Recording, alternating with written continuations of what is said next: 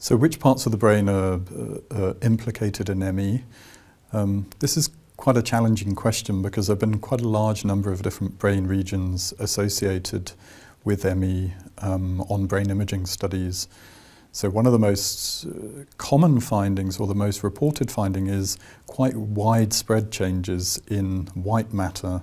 And this is the part of the brain that connects different brain regions. There have been also a number of other studies looking, for example, at the role of the basal ganglia, in particular the ventral striatum. And Andrew Miller, a scientist working in Atlanta, has suggested that the ventral striatum or the basal ganglia respond differently to rewards in people who have ME. So there are quite a large number of different brain regions that have been associated with ME.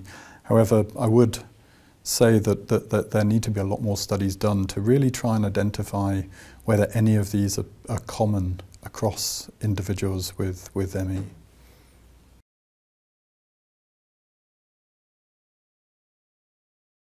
So how do the brain and the immune system communicate? And this is a very interesting and also quite a difficult question to answer, mainly because there are a number of quite different ways that the immune system and brain communicate. One of perhaps the most important ways is the autonomic nervous system. So these are the nerves that communicate between the brain and the internal organs. They're responsible for controlling heart rate, controlling some degree of control of our intestines, our gut, but also they respond to changes within those organs. So our brain can sense when these different organs change in their function. And they're also very sensitive to inflammation. So if our bodies become inflamed, the autonomic nerves sense this and can communicate this directly to the brain. There are a number of other ways also that the immune system can communicate with the brain. One is that these proteins produced by the immune system can act directly on the brain, in particular regions of the brain. They can also change the vasculature, so the blood vessels within the brain, resulting in an inflammatory response within the brain itself.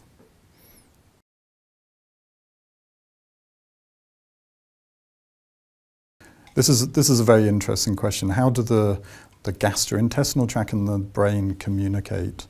Now, even though this isn't work that I've personally been doing, there are a number of groups around the world with a very active interest in how the gut communicates with the brain, and in particular how what's called the microbiome, so the millions and billions of bacteria that we all have within our guts, how that impacts on human function and behaviour. And there have been a lot of very interesting studies beginning to emerge that would suggest that the bacteria within our guts can change a number of things, including our propensity to put on weight, to be overweight, as well as numerous other aspects of human behaviour. So this is a rapidly emerging field that I think we'll see some very exciting new developments in the coming years.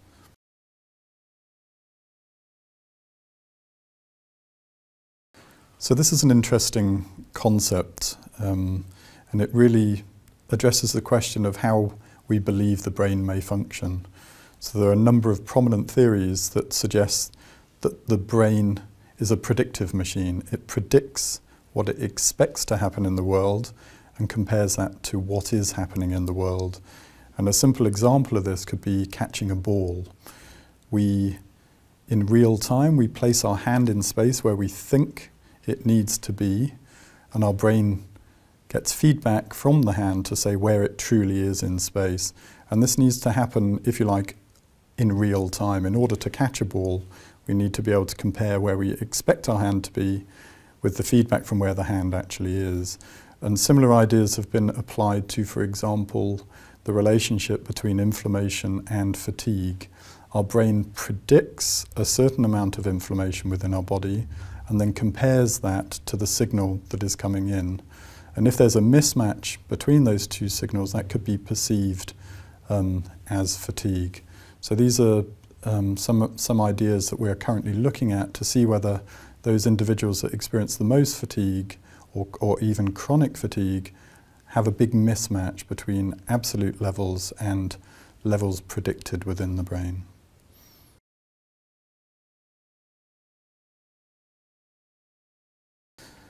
Again, this is an important question. What, of all of the evidence out there, do I think is most supportive of ME not being a psychic or a psychological condition? And I think for me that some of the most compelling data comes from a group from Andrew Lloyd in Australia. They've done really beautiful work looking at what happens to otherwise healthy individuals after they get an infection. And they've done this in hundreds of different patients, and they've been able to capture them pretty much as soon as they develop an infection and then follow them up for 6 months to a year. And what this group has shown is that firstly, in otherwise previously healthy individuals, about 20% of them after an infection with things like Epstein-Barr and also rarer infections like Ross River virus develop chronic disabling fatigue, and that's associated with cognitive impairments, chronic headaches, and in many cases also ongoing muscle aches.